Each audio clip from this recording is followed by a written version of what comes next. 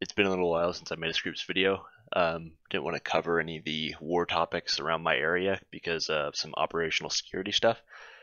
But I wanted to give an update on this and sort of just show off the power, I guess would be the word, of a Tigga assault against my neighbor here, TG. So Tigga's been wailing at these rooms for about a week now, and what's pretty incredible about it is how many squads he's able to field. Um, if you look right here, every one of these little clusters is a new squad that's forming up and moving in.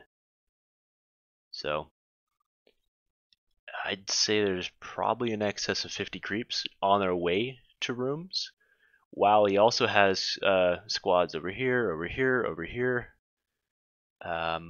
This looks like it's a squad as well. And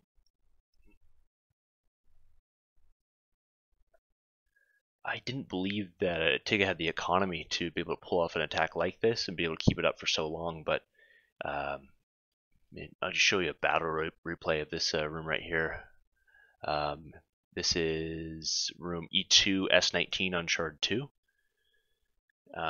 So you can see how far back this battle goes.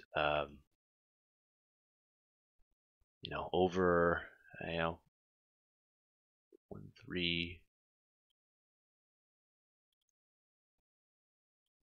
160,000 ticks of battle footage here, and it's just non-stop. I mean, he's fielding, looks like 30, 40 creeps in this room. Most of these are unboosted because he's already broken through the wall and there's not too much defense to deal with, but it's still pretty impressive how many creeps he's got in this room, all of them in these squad formations, just slowly pounding away at this. But you can see here, he broke through that wall there, but it was 153 million hit points, and it was chewed entirely over about 140,000 ticks. So this is just the cleanup crew here. Let's take a look at some of the other squads that are sort of moving in and some of the battle footage that's going on right now. This is the next room he's trying to break through. So you've got these quad squads. Let's see, is this a...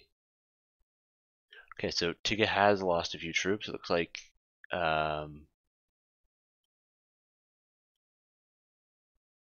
have a bunch of defenders from TG, but these aren't boosted, so unfortunately they're not going to be very effective against these quad squads. It is interesting though that Tigga is using a formation with no tough parts. It's going to make them a lot weaker. And he also has this problem with the time it takes to live. By the time they reach up to this room here, this squad, for instance, is only down to 400. Let's roll it back and sort of confirm those numbers. But I'm curious what happened here too. So let's go back.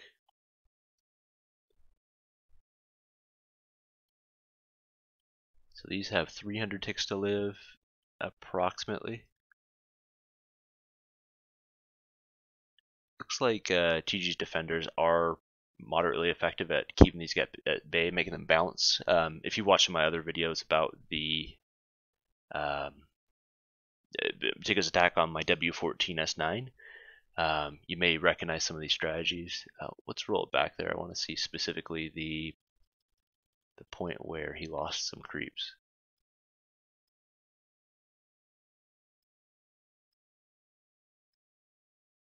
So it's not conclusive why they broke formation there, but yeah, it looks like that one was lost basically just to tower fire. These aren't boosted towers with they're not using any power creeps here to defend, but yeah, it looks like that. The first creep to fall was a medical unit, and that dips into the healing power of the the creep formation. Without tough parts, it's going to be hard to tank that damage. So you can see them one by one sort of fall away. And these guys aren't that effective on their own. You only got, what, 200, 400 attack damage, which isn't going to do much against these walls, especially with active defense and wall repair. These guys seem to be working pretty quickly. But one of the biggest issues here is TG doesn't have any energy reserves, so not much you can do here without sort of an influx of energy.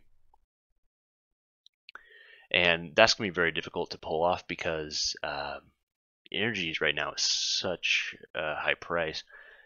On shard 3, it looks like energy is going for 0.24. Selling orders go for 0.43, which doesn't make any sense. Why? The seller means that the buyer would have to take the energy transmission cost. So why would they pay more than this buying cost, where they don't have to deal with the energy transport cost? But here on shard 2, you still have energy prices of 0.223. So at that rate, you can't buy enough energy to be able to hold out during these long-term sieges. So you're relying on your backline to be able to push that tier 3 boosts and energy up to your front line. But the main problem here is just the number of creeps Tigga is fielding, and it's always interesting to see here because he's not that far from me. I mean, he's 1, 2, 3, 4, 5, 6, 7, 8, 9, 10, 11, 12, 13, 14, 15, 16, 17, 18 rooms here. So he's going to be pretty low tick to live if he tried to attack this directly.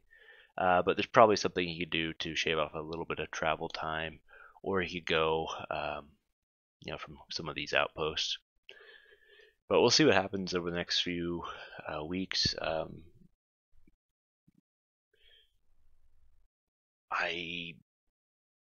hoping to see TG bounce back from this, but it's going to be hard to do without him popping a safe mode or some other strategy here to rebuild this room.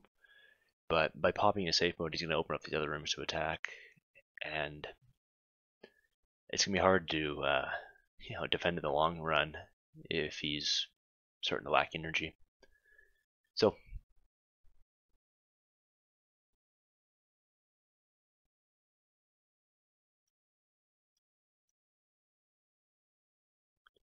yeah, decent stockpiles though of tier 3 boosts. Lots of stuff they could do with these.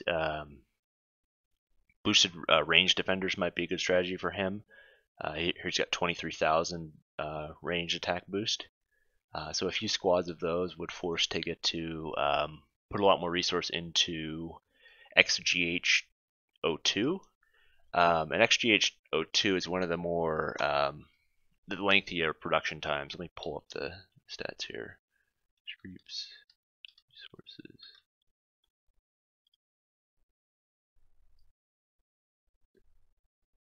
So let's see if I can go full screen with this guy.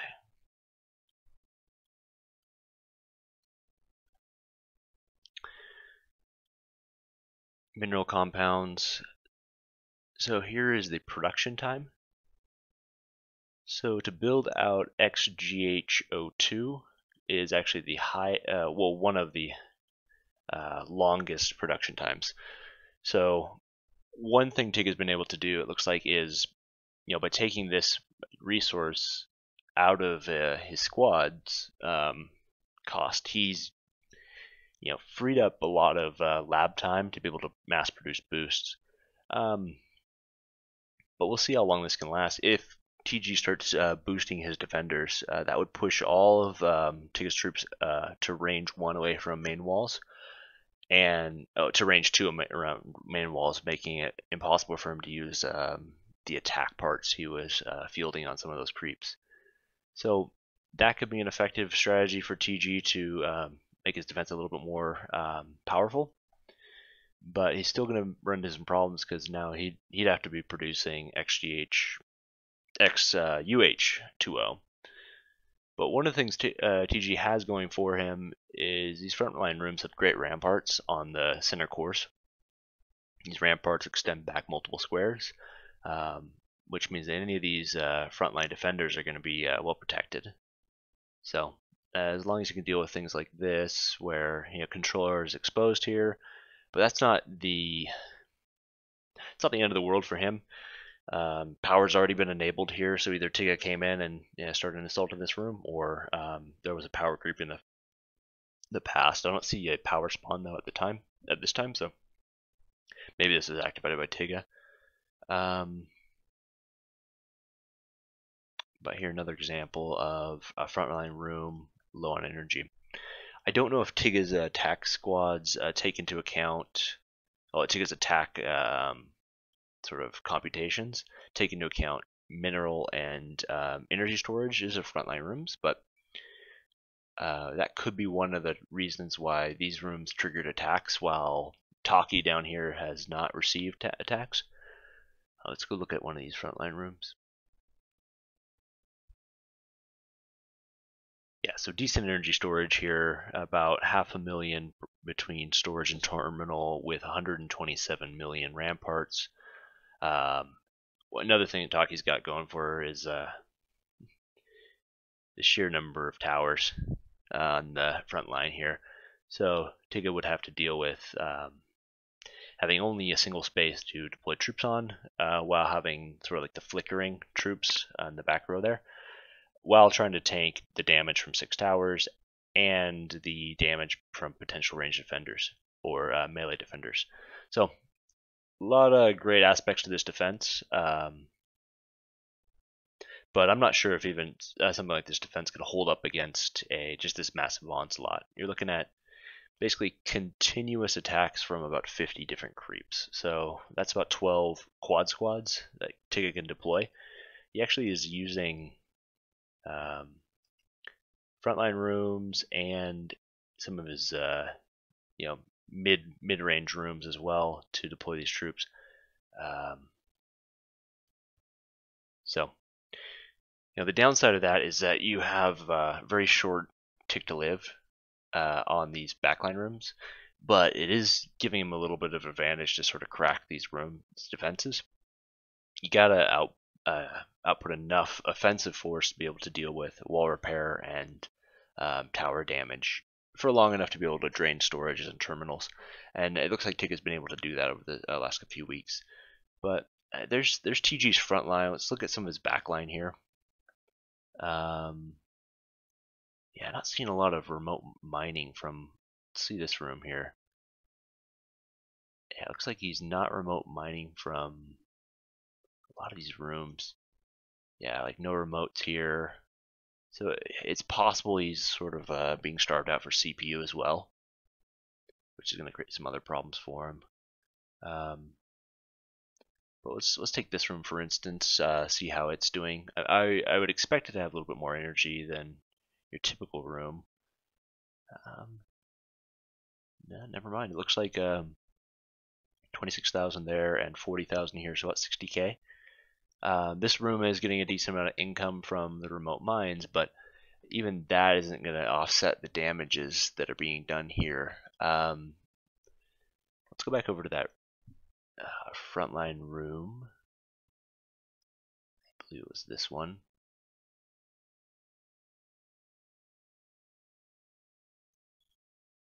Just to do some numbers here.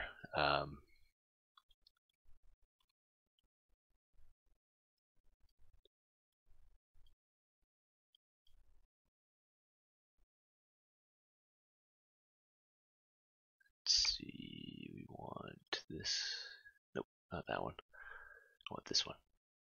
So let's look at one of these squads. It has 27 attack parts fully boosted. Okay, let's give that a look.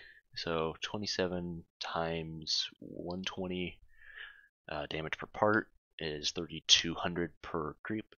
He has 2 of those, so times 2 potentially. So about max damage of all these creeps would be about 18,000 of melee. and range is going to be a little bit less than that. We're going to have 13 range attacks times 4.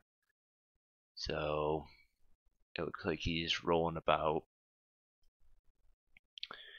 40 times 13. This is per creep times 4 per squad times 3 squads. So as long as TG can keep the attackers at range 1, it's not that big of a deal to out repair. But if they're able to come in close, it starts doing about 18,000 hits per tick. So that would be divided by 100. That's the amount of energy you need to offset the damage done per tick. So over a long siege, that starts to add up. So current tick time is 84,600 seconds in a day divided by 4, approximately 21,000 ticks a day times 180. So TG would need 3.8 million energy a day to deal with the melee attacks. If it was just the ranged attacks, though, you only need 1.3 million. The problem is, you know, a double source room right now in Shard 2 produces about 400,000 energy a day. So he's using multiple rooms of energy to be able to deal with just the squads in this room. So as long as Tigga can continue to keep the attacks up, you're going to see a lot of wasted energy on the side of TG. And over time, that's just going to slowly whittle him down. But yeah, we'll see what happens here. Hopefully I don't lose a friendly neighbor. See what I can do. I've already reached out to see if he needs any assistance. But there isn't much I can do offensively at this point to sort of hit back. That's the issue with a lot of the players near Tigga.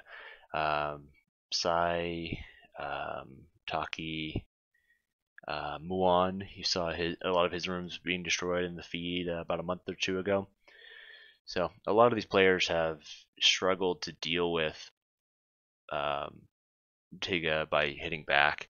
Although I've heard that his bot does sort of lay off a bit if you're able to strike back. So it'd be interesting to see somebody actually go ahead and take a room from Tigga. I heard it was done in the past, but it doesn't sound like anyone's really made an offensive push in over a year. So definitely something we'd like to see. Anyway, thanks for watching Screeps analysis about the current state of this Tigga fight in my backyard.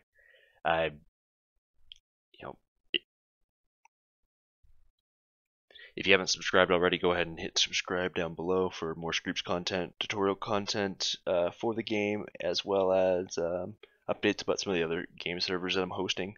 I'm currently hosting a sandbox server for Screeps for new players, and hoping to add a persistent world, which will have low tick times, be at least a 4x4 sector, and be open to everyone. No restrictions on that one. It's just going to be sort of a free for all. I think I'm going to call it the Thunderdome. Encourage some combat. Also have some other games in the network. A game called Ministry. Have Minecraft server coming online pretty soon, as well as some other projects I'm working on. Well, guys, thanks for watching, and I hope to see you around soon.